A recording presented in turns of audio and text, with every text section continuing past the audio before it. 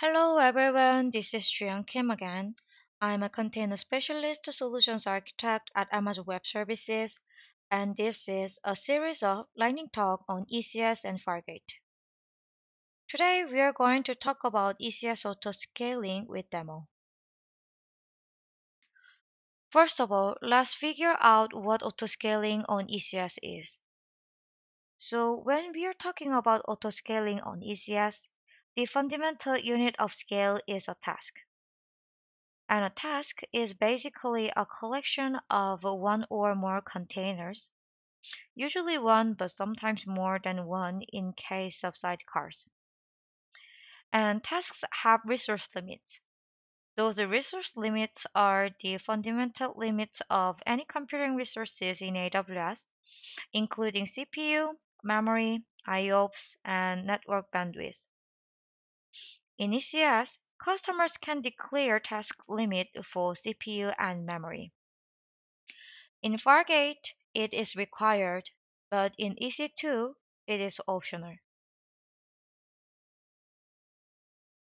Getting started with autoscaling, you need to identify a scaling metric which will be a criteria for triggering scaling. Scaling metric is a metric that is an indicia of the current demand on the overall application.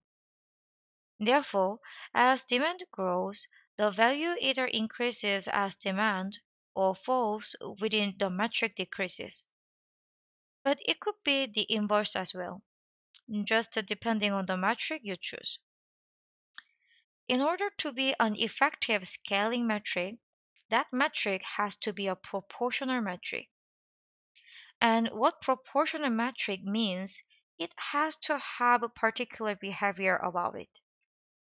For instance, if we hold the number of tasks in our service steady and if load doubles, then the value of the metric has to be doubled as well. Of course, with most modern runtimes and web workloads, a scaling metric might be CPU, but it really depends on your workload's characteristics. So make sure that your scaling metric is proportional.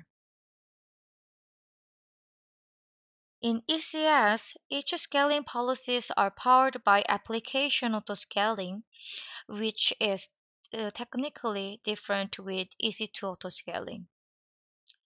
Application autoscaling is configured through policies, and there are three kinds of policies that can be used, which is target tracking, step scaling, and scheduled scaling.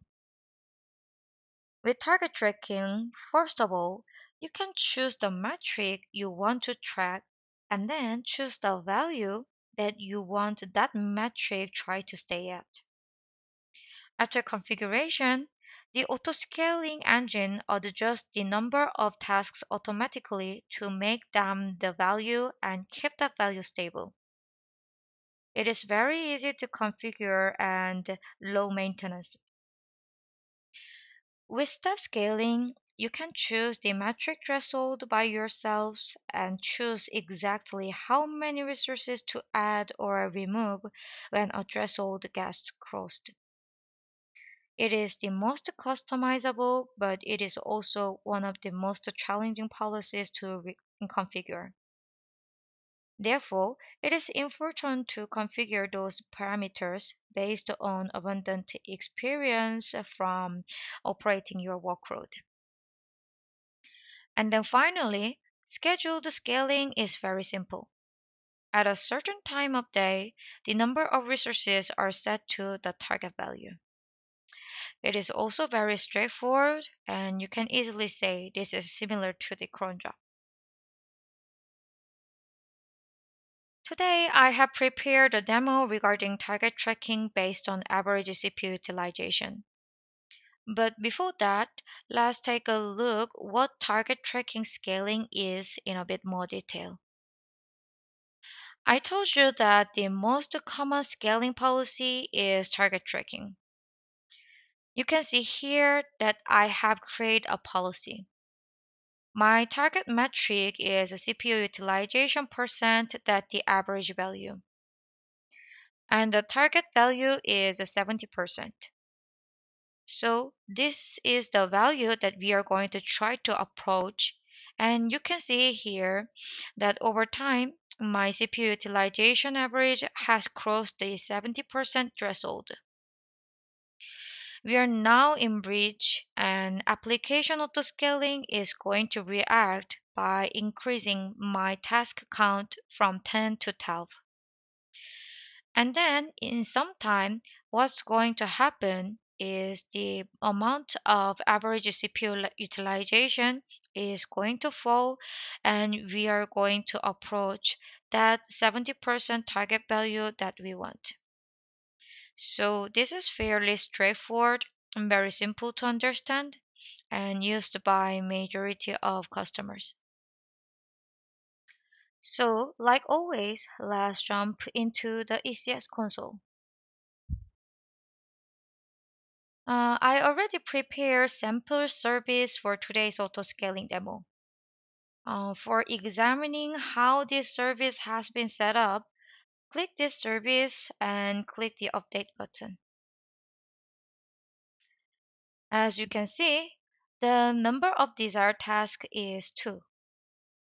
Scroll down a little bit and open the service autoscaling tab. This service autoscaling has a minimum size of 2 tasks and a maximum size of 5 tasks. Bottom of that, target tracking is configured and scaling metric is ECS service average CPU utilization. By default, we provide average CPU, average memory, and application load balancer request per target. But you can also use customized metric. In this demo, I'm going to use average CPU utilization. In terms of target value, I have set this value to 20% to ensure a smooth demo with quick scaling. Let's move to the CloudWatch console and figure out more. I already made ECS Dashboard with 2 graphs as you can see. One is for the average CPU utilization for sample service, and the other one is for the running and the desired task count. Since most of time those two values are almost similar, they overlapped at this point in this graph. And I did the load testing behind the scene, as you can see in here. Um, Average CPU utilization has exceeded 20%, and accordingly, the scale operation is also in progress. And you can see in here, we are running task count meet the desired task count. In addition, I want to show you CloudWatch Alarm also. Since Service Autoscaling creates and manages the CloudWatch alarms, you can see the alarms associated with target tracking scaling. Checking condition tab, and as you can see in here, you can see the same scaling condition I have set up in ECS service. When in alarm, scaling policy is going to be executed.